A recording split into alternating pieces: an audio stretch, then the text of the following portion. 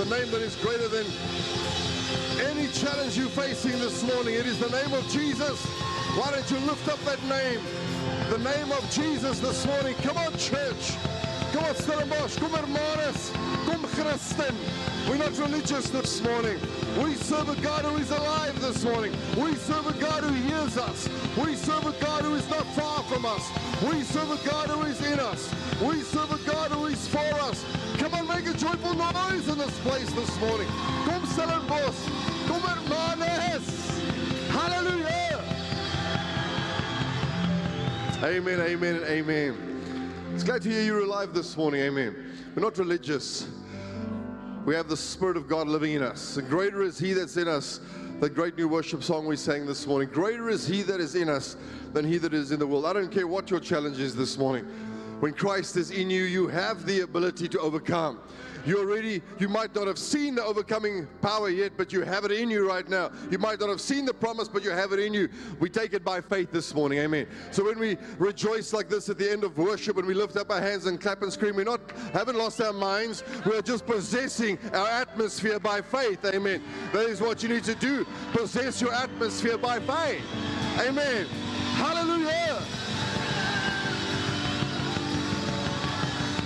When you're sitting at home or you're at work or something's pressing you, wants to push you down, you have to get up and just start to worship Jesus. In your car, the guy in the freeway might think you've lost your mind. Doesn't matter what he thinks, for greater is He that is in you this morning. Amen.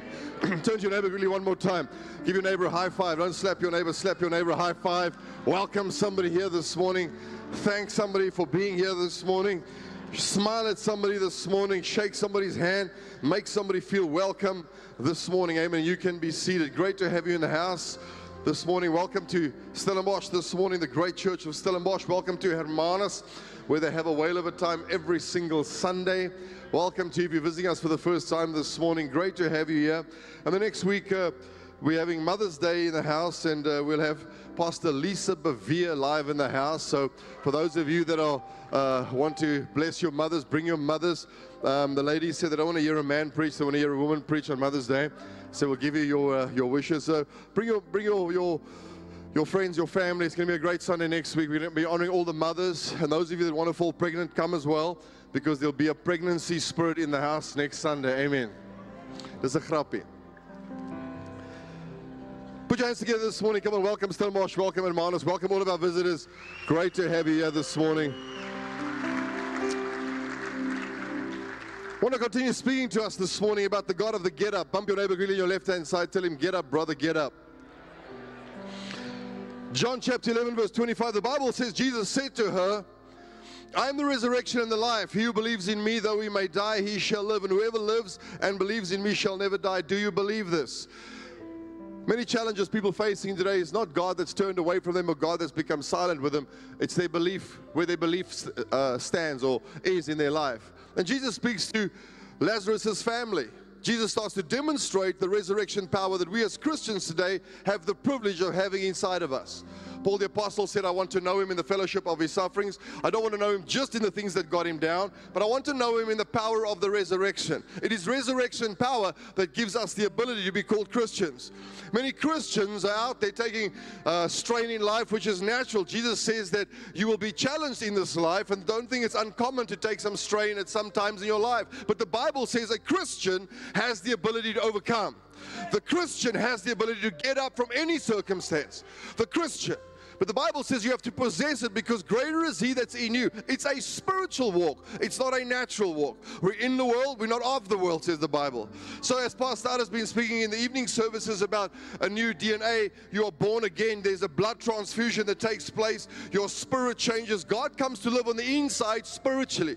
You still look like the old person on the outside. You still sound the same. Your voice, your personality, your sense of humor might still, everything stays the same. But what happens on the inside is your spirit, the human spirit, which everyone is born with. You are born with a spirit, you are born with a body, you are born with a mind, you have a brain, you have a thought process, but you have to connect that natural life to a spiritual life. And Jesus says to Lazarus' family, they come to him despondent. They say, Lazarus, your friend is dead. Jesus is still alive. He hasn't died yet. He hasn't risen yet. He hasn't ascended yet. He hasn't sent the Holy Spirit. But he starts to demonstrate what life could be like when he's not here. And he says, why are you worrying about death? I'm going to solve death's problem. I see many Christians. My brother-in-law was electrocuted to death at 35. My father's gone to be with the Lord. Many of my family have gone to be with the Lord. But the reality of the fact is, we should never blame God or hold things against God when natural things happen to us. Because Jesus came and said, I am the resurrection and I am the life. Notice, life follows resurrection power. Once you understand resurrection, everything that you start to touch, everything you start to put your hand on will start to live. Because Jesus says, I am the resurrection and the life. Jesus said to us in John 10:10, I've come to give you life and life in abundance. So we as Christians, although we are under pressure, although we face challenges, although our minds might be tested, although our flesh might go through challenges, although our hope might become despondent at times, the Bible says we have the ability to get up from any set of circumstances. That is the hope we have as Christians. And we should never lose that hope. Many other religions out there in the world, what they have a form. Paul says, he speaks to us, he says, many people have a form of godliness, but they don't have what we have, resurrection power. The ability to rejoice when things don't always seem like they're going well. Are you here this morning? So 1 John 4:17, the last few weeks we were looking at, the Bible says, for as he is in this world, so are we. As he is, so are we in this world. So the Bible says that as Jesus is, so are we. How is he? He's resurrected. He's overcome. He's victorious. He's alive. Amen. He defeated death. He defeated sin. But Pastor, I'm still sinning. I understand that you're in this world, but he's overcome sin. Amen. When you look to him, if you try to overcome sin by yourself, it'll become a very difficult thing to try and overcome. But he has overcome sin. That's why we come to church and we lift up our hands. That's why we come to church every Sunday and we come to worship him. We come to bow our knee before his lordship because he has overcome. We are still busy overcoming. So when you are still falling in, your flesh is falling short, the Bible says don't condemn yourself, because he understood that you'll have weakness in this world. We don't condone sin. The Bible doesn't condone sin. God doesn't like sin, but he understands the natural process we humans are under. And he sent us a solution, his son Jesus. And he said, I've come to defeat sin and death. It's great news. That's why he's the God of the second chance, the God of the 10th chance, the God of the 40th chance. Can you say amen this morning? Many people struggle with that because they're still trying to please God in their flesh. The Bible said before you even knew anything about Christ, before we could act spiritual or act holy, before we knew things out of the Bible, we were on the bar counters of the world. We were lost to sin. And now he saved us, and now we're trying to please him. Yet he pleased his Father by going to the cross for us. Get it in your spirit. That's why he says to Lazarus' family, to Mary and all the sisters, they disappointed, which is natural for us to be disappointed at times. But Jesus said, be of good cheer. I am the resurrection. And the same power that's going to raise me from the dead is going to live inside of you. That's why Christians, we should be the most optimistic people on the planet. Amen. Not the great big judges that I see many Christians are prone to become. Want to judge everybody that's made a mistake. Want to judge everybody that's fallen into sin. Because we ourselves are all sinners saved by grace. That's the good news. So here this morning. So how was Jesus in this world? He's alive. He's resurrected. He's victorious. He's triumphant. He's above and not beneath. And so we are above and not beneath. You are royalty. We worshiped it this morning. You are royalty. When Jesus entered your spirit spiritually, when God entered your life spiritually, there was a blood transfusion. You are now royalty. You are more royal than the Queen of England. Amen. The Queen of England has a natural royalty. They roll out the red carpet for her naturally. But you have a spiritual royalty. When you say something, when you ask heaven something, they say, hey, there's the prince down there. There's a young little king down there. There's a young little Christian down there who has the blood of Jesus in him. And that's how we can bind and we can loose on the earth. Are you here this morning? So last week we spoke about laying a foundation. Last week we spoke about getting up in your dreams. 5 areas we looked at, getting up in your dreams. I'm going to continue this morning encouraging our faith. Getting up in your dreams. Everyone should have a dream, a vision. Because God is a God of dreams. God is a God of vision. God is a God of purpose. Amen. The plan that you have, the gifting you have, God gave you a gift. Your gift is different. It's unique. Your fingerprint is unique. You might be part of someone else's dream. It's natural. But you should have a dream in your heart to fulfill something bigger than yourself. And God gives Abraham, in the Bible, God gives Abraham a dream. Here's a man who God calls out to, he says, Abraham, will you follow me? Yes, I will. He says, now I want to give you a dream. I want to give you a purpose, a vision. He says, go outside, lift up your eyes and look. He says, what do you see? He says, I see the stars. He says, count them. He says, how many do you count? He says, I can't count them. They are uncountable. He says, that is how many children you're going to have. He says, God, there's a bit of a challenge. I'm 100 years old. My wife is 90. He says, I don't know if you know genetics, God, but things get difficult at that age. How's this going to be possible? But God gives him a promise. The Bible says Abraham believes God. Many people's problem today is they don't believe God. They believe every Facebook post, every blog, every article, every news report, every negative comment. They believe their unsaved family members' opinions, but they won't believe God. And you have to know His Word, because when you read His Word is His promise. And so the Bible says Abraham believes God. And he says, okay, God, I'll leave it up to you. You get my wife pregnant. I'll do my best from my side. But God, you've got to do the rest. And God gives him a promise. Get up in your dreams. But how many of you know the dream that God gave Abraham took 25 years to come to fulfillment? How many of you this morning sitting in this place love Jesus? I'm sure everybody. How many of you have a dream in your heart? I hope everybody. But how many of you might be sitting here this morning saying, Pastor, how long? God will decide how long. What you have to do is hold on to the dream. You have to get up in your hope this morning. You have to allow hope to stay alive in your life. I mean, imagine 25 years. I was at a drive-thru recently. We live in this fast, instant world. And we arrived at the drive-thru, my family and I, recently, and we ordered some food, and at the drive-thru, the person said, the chicken you want to order is going to take 5 minutes. I mean, 5 minutes, that's unacceptable. We want it now, isn't it? And so we become irritable with 5 minutes. No, wait in the parking lot. I mean, that 5 minutes seemed like 5 years. And all the way it was like, this company is ridiculous. I mean, we should contact management. 5 minutes. But we live in this instant world. I mean, you all know what it's like when your data buffers, when your Wi-Fi is not working. I mean, call the manager. Today, we're not complaining about bad service in a restaurant. We're complaining about the size of the data they're offering. I mean, your bandwidth is pathetic. Get a bigger bandwidth because we want faster data, amen. Isn't it? We live in this instant world. Information comes to us instantly. Yet the promises of God comes to us instantly. But the process takes time. And God says to Abraham, I've got a dream for you. 25 years later, we only see Isaac being born. You have to get up in your hope this morning. Listen what the Bible says, Romans 4:18. Paul writing to the church, New Testament. He's speaking about the man called Abraham. He's talking to the church in Rome, who were becoming despondent in planting the early church, becoming despondent in the promises of seeing their dreams come to fulfillment. Romans 4:18, he says, Abraham, who contrary to hope, in hope believed, so that he became the father of many nations according to what was spoken, so shall your descendants be. But notice this, the Bible says, Abraham, who contrary to hope. There was a promise. He had his hope in something. He believed in something. He was hoping for this thing to come to fulfillment. Like all of us this morning, we're hoping for something, an increase in our career, a breakthrough in our business, something. We're hoping for something. But the Bible says when Abraham was waiting for this promise to come to fulfillment during the 25-year process, he could have become despondent. He could have changed direction in his hope. But the Bible says Abraham, who contrary to hope, his hope was contrary. Listen what the dictionary describes the word contrary as. The word contrary means opposite in nature.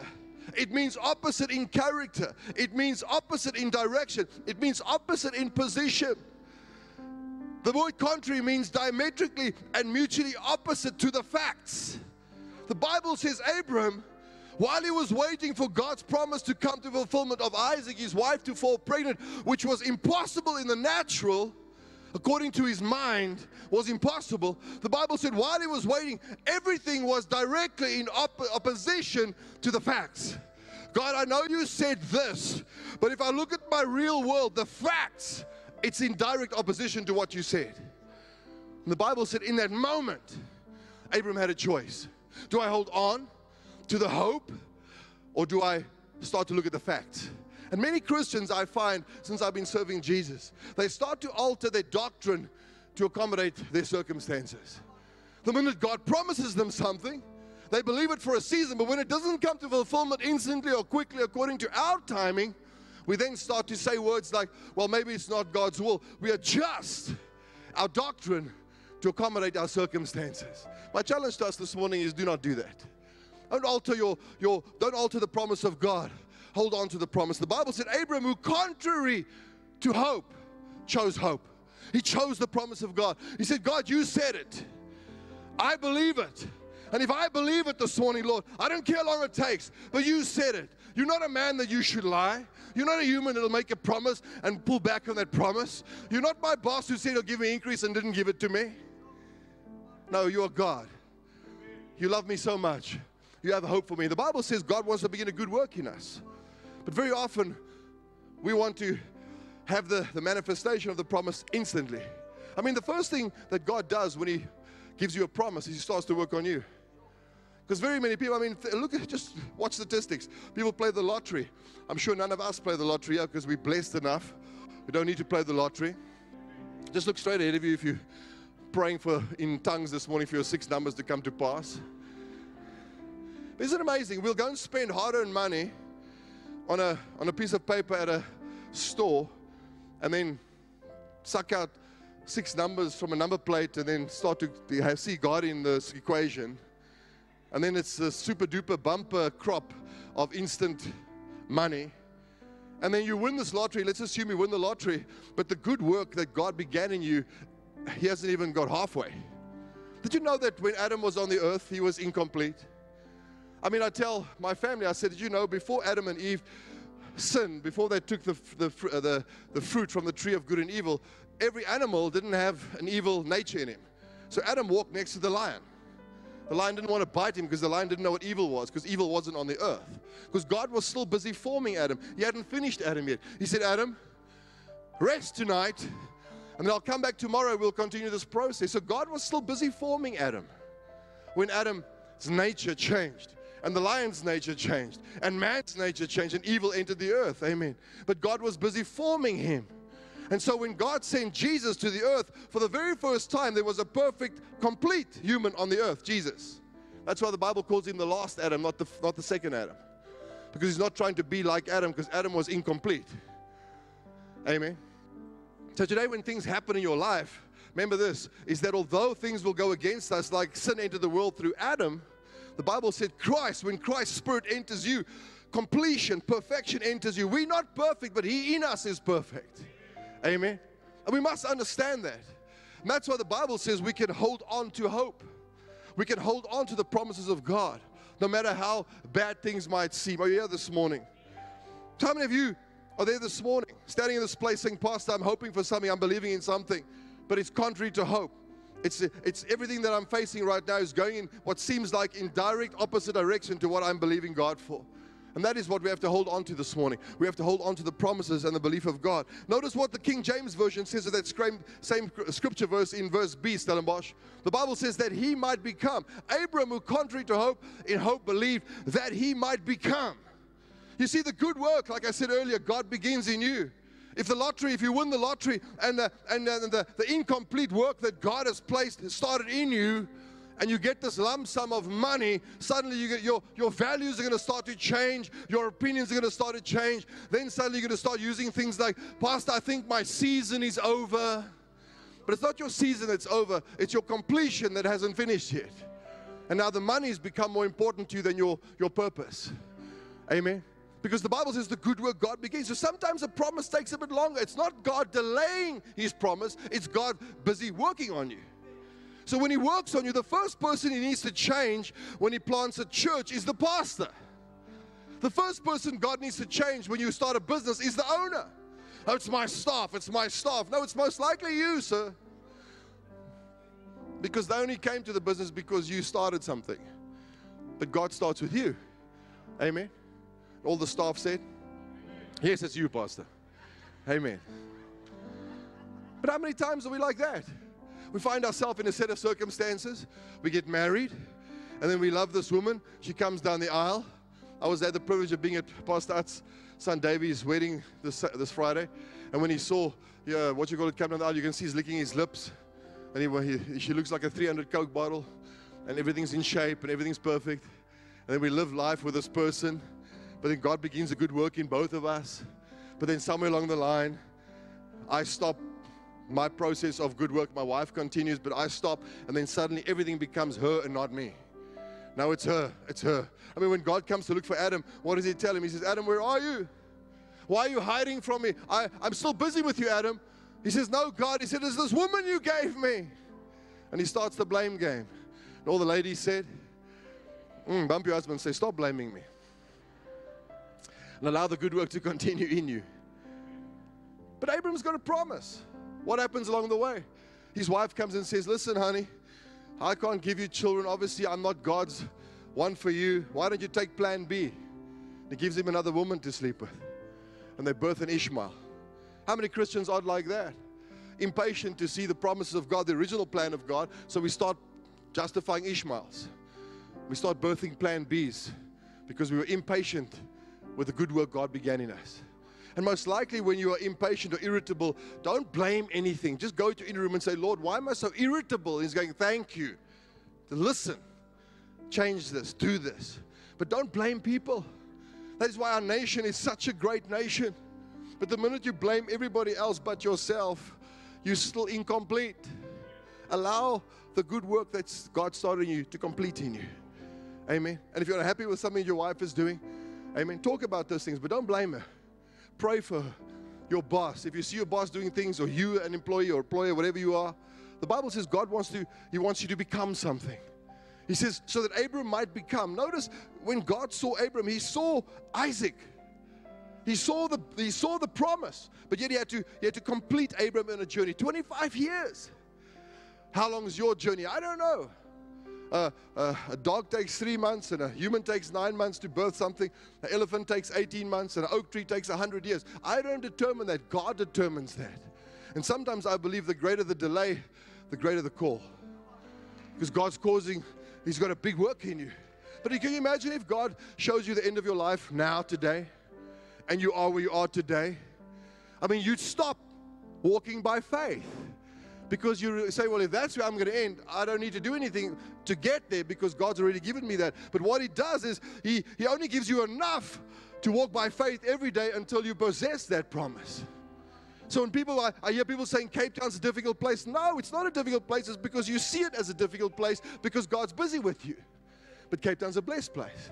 That company you work for, that you said you'll do anything for when you went for the interview and you said you're the most loyal person, now you've got issues with that company. Listen, let God continue to work in you in that company. He put you there for a reason.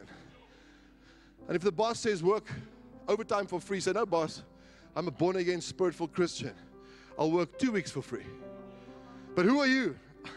I'm me, but in me is the greater one.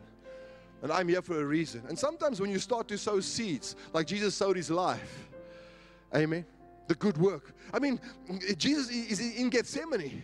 He's questioning His purpose. God begins a work in His own Son. He sends His Son to the earth. God, but He gives up the right to be God. He comes in the form of man. That's why He's called the Son of Man. And while He's on the earth, the Bible said He's tempted like you and I are in every area of our lives, yet He never sinned. The Bible said when He was in Gethsemane, He pondered Calvary and He said, wow, that is going to be painful. The Bible said He resisted the temptation to quit on Calvary so much that His sweat became blood.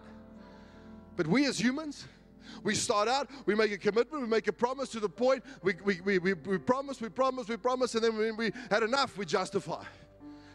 Ja, maar dis hulle en dis ek en dis, and yeah, I come all the reasons. But Jesus, He tried to justify. He said, Father, if it's your will, give this call to somebody else. Then He went to see if He could find somebody else, and Peter was sleeping. He said, yeah, that's not going to work. It's like when the pastor comes to look for the member or the Christian, or whatever, the staff, and sometimes they're sleeping. And it's not because they're not committed. It's because God wants you to go back to that place of separation. And not depend on people, but depend on Him. And call out to Him. Because sometimes we want everybody. I mean, isn't it amazing? When Lucifer was deceived, he was formed as an angel of light to play music. Amen. That's why he was, and everybody sort of said, oh, Lucifer, you're so brilliant. They blew smoke up his nostril all day. And he said, oh, that's great. Look at this. I'm like a little mini God. When I start to strum the guitar, or whatever it is, the harp or the keyboard, or I sing, everything stands still. I'm so brilliant, but yet he forgot who made him. And then when God started to say to him, Lucifer, he was an angel. He was part of the solution. As was Judas. He was part of the solution. But yet, somewhere along the line, Judas stopped allowing God to continue the good work in him. That's why God sends no one to hell. People reject his process in their life. Are you here this morning? I want to encourage our faith. Because for us to get up, very often we have to get up from our pride. We have to get up from our unforgiveness. We have to get up from our bitterness. We have to get up from our self-pity. And we have to hold on to the hope of the promise. Because it's not everybody else around you. Life owes us nothing. What we owe life is everything. Today we have the privilege again of lifting our hands, worshiping Jesus. What a privilege. But you're going through stuff, like I'm going through stuff. But don't look for the blame game. Get into your inner room. The Bible says, when you go into your inner room, you shut the door. Not your wife, not Facebook, not anybody else. No blame game, nothing. Just get in your room and fall on your knees and say, Jesus, Holy Spirit, come again. I need to get up. I'm down in the doldrums. It feels like I'm going backwards. It feels like my world's falling apart. And he goes, I know, but get to the place of separation, not isolation. Isolation is where you start to hide yourself from the church and you start to blame the church. Separation is where you go away for a season in the sense of every day going to inner room, praying to God, but coming back and serving harder in the church. Amen? Because the greatest thing the enemy wants to do is attack your confidence. Because when he starts to attack, the first thing he attacks is your confidence. Because you started out, oh, I love Jesus, I serve Jesus. You go to your family, I'm born again, I'm spirit-filled. Look, I can pray in tongues. You're so spiritual. And then he chips away and he says, okay, a little door over there. Now, he can't destroy you, but he comes, he attacks. And what does he attack? He attacks your confidence. And when you start to lose your confidence, I watched one of our rugby teams play yesterday. And hulle het gechang by die paal, but I don't support the team. I was crying for them, but they were crying. They got a whipping yesterday, and I was interested to see after the match. The post-match interview. They spoke to the presenters, and one of the presenters said, "It's sad to see when a team loses their confidence, because we know that team is able to do great things. They're a great rugby side." But when a team starts to lose its confidence, or the coach loses his confidence, or a Christian loses his confidence, or the boss in a company loses his confidence because he goes to work and he didn't get the contract and he sees the bank balance isn't where it should be, then he starts to think contrary, because right now everything's contrary to the hope that you have. It's not where you want it to be. It's contrary. It's in opposite to what you want. I wanted that big business deal, but it didn't come. Now I'm sitting in a situation I don't know how to solve, and God goes, I know, but I'll never leave you nor forsake you. But instead of fighting God, say to him, Lord, what do you want me to know through this trial? Because in this trial comes truth. Because when you've got toothache, it's a trial. But when you go to the dentist, he takes away or she takes away the pain, but then truth comes. Truth is what? Oh, there's a hole in your tooth. But the trial caused you to experience the truth. Isn't it amazing? When you haven't got money in the bank or you're going through financial challenge, it's a trial. Then you start to seek truth. Have you seen all these guys? They fill stadiums with their autobiographies and they sell books on when he was poor and I owned 17 islands. And he's in his boat and his yacht drinking martinis on the beach. But he tells you, I used to be here. What was it? He had a trial. Then he pursued truth. And now he's free. The Bible says grace and truth comes through Jesus Christ. And whom the Son sets free is free indeed. Amen. Are you here this morning? And sometimes as Christians, we're looking for truth in every other place but in Jesus. All these self-help books. And I'm very pro-reading. I'm very pro getting knowledge if you're a businessman. Because Jesus didn't give us a chapter on how to make money in the Bible. He didn't do those things. He gave us principles on truth. Because in business, if you haven't got truth, you'll most likely do the deal under the table. Because your circumstances are contrary. I can't get the deal, but the guy says if I'll give him a little bit of a handshake over here. Now, what truth is in you? Are you going to say no to the handshake under the table so you can wait for the full promise? So you lose this deal, you didn't take that, you lose the next, you didn't take that. That guy took it and looked like it was going well quickly, but yours is taking longer. But when yours comes to fulfillment, in 10 years from now. And you can handle the fulfillment. And God can give you millions upon millions because He can test you in the little. And when you're faithful in the little, the Bible says He'll make you rule over much. But many of us, we want much quickly, but we want to do very little. Like play the lottery. Play it now. 40 million. Pastor, God blessed me. Sure, He did bless you. But my question is, will we still see you in church as an usher? Will we still see you in the choir or in the band like you used to serve? Or is the money going to change your character? Are you here this morning? Word of encouragement to us. So we see, get up in our hopes. Hold on to the hope that God has for you. God said to Abram, I want to make you become the father of many nations. A word for someone this morning. God's going to make you become something that you haven't even seen yet.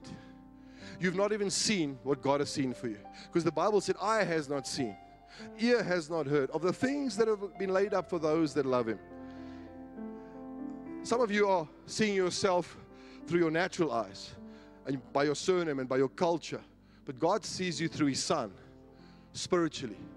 The Bible says those things that your eye has not seen, your ear has not heard. Because to hear about that breakthrough contract in your business, you have to hear it. But you haven't heard it yet. But it's yours already. God sees it's yours. But He's started a work in you.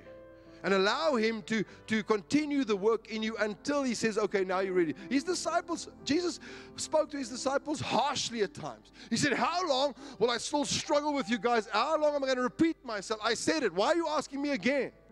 Because they didn't fully understand. Peter said, I'll never leave you. I'll never forsake you. And when the pressure came, he did. But notice the grace of God.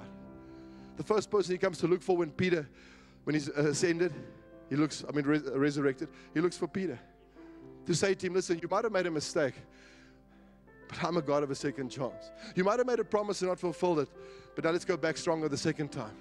Let's not revisit the past. Let's go forward. Let's move forward. Let's get up. Come on, Peter, get up from your regret. Get up from your doubt. Get up from your lack. Get up from your self-pity. Come on. We can make a difference in this world. Are you here this morning? Amen. We have to get up in our hope because the enemy attacks our confidence. Hebrews 10:35. Therefore, do not cast away your confidence, which has great reward. There is a reward in holding on to your confidence.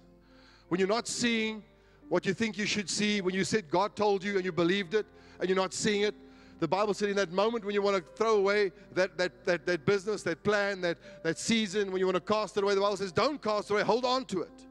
Because the Bible said when you hold on to it, there's a great reward following holding on to the confidence in Christ.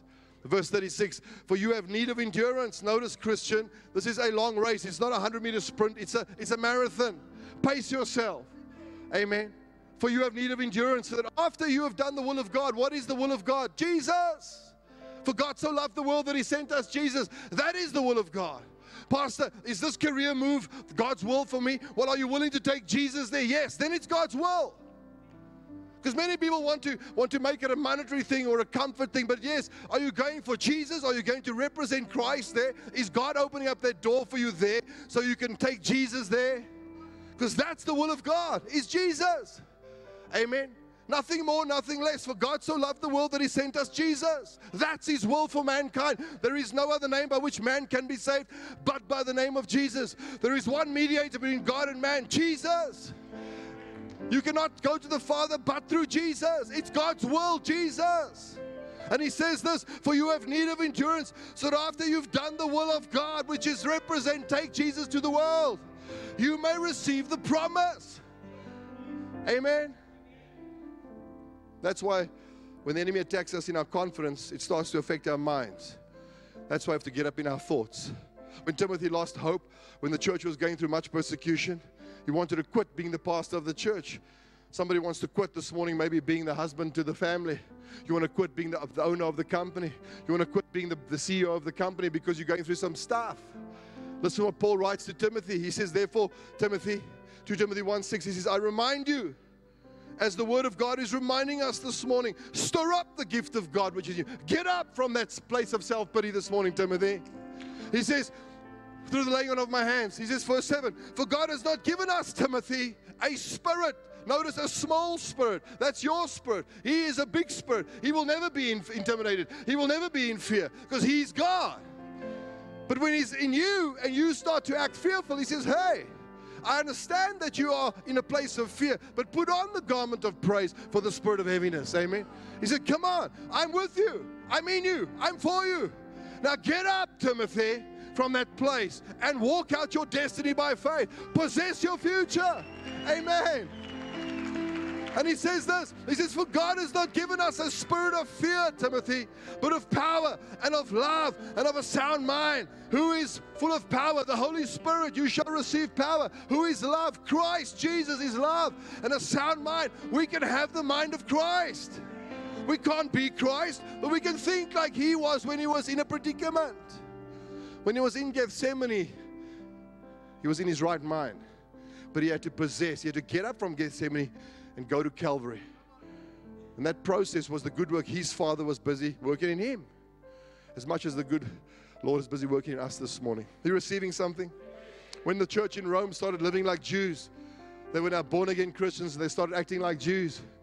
Paul writes to the church in Romans 12:2, he says, and do not be conformed to this world, to the ways of Rome. Don't be conformed to the ways of Judaism. You were Jews, you're now Christians.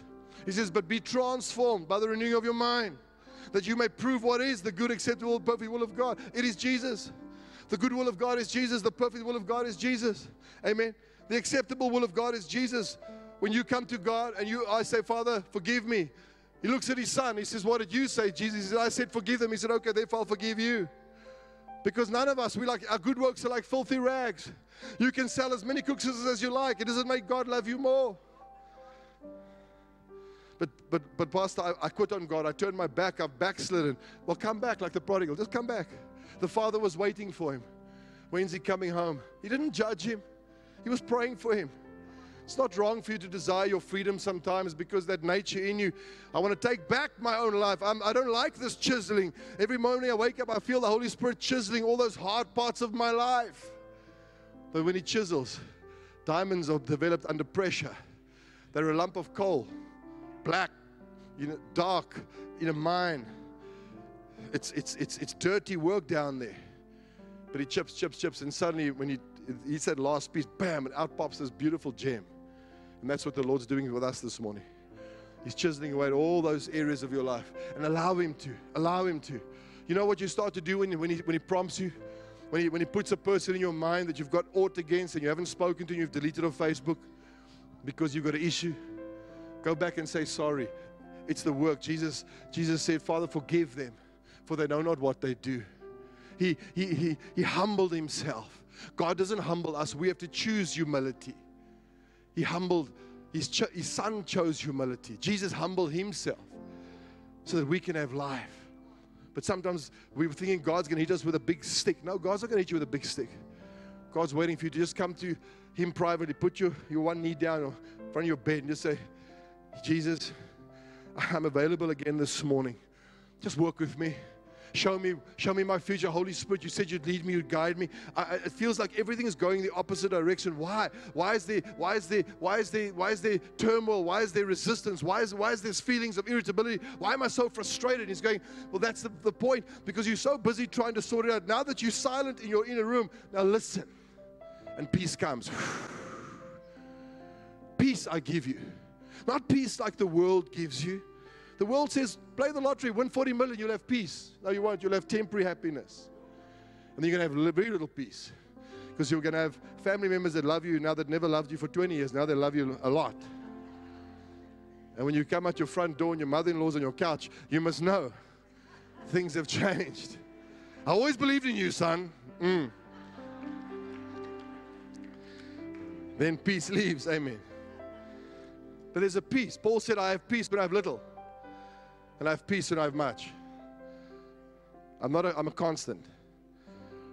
I don't kick the dog one day, blame the pastor, blame my boss, blame my wife, blame everybody else, and then I'm right in my own eyes.